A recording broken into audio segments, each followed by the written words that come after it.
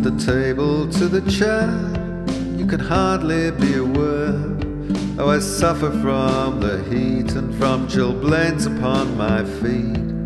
If we took a little walk, we might have a little talk. Pray let us take the air, said the table to the chair. Said the chair to the table, now you know we are not able. Foolishly you talk when you know we cannot walk.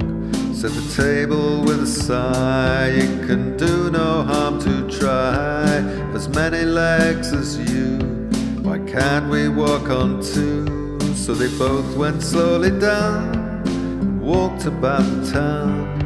The cheerful bumpy sound as they toddled round and round.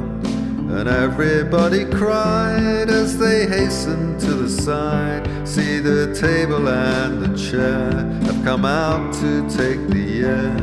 But in going down an alley to a castle in a valley, they completely lost their way and wandered all the day, till to see them safely back they paid a ducky quack and a beetle and a mouse, who took them to their house. Then they whispered to each other, oh delightful little brother, the lovely walk we've taken, let us dine on beans and bacon. So the ducky and the little brownie mousey and the beetle dined and danced upon their heads till they toddled to their bed.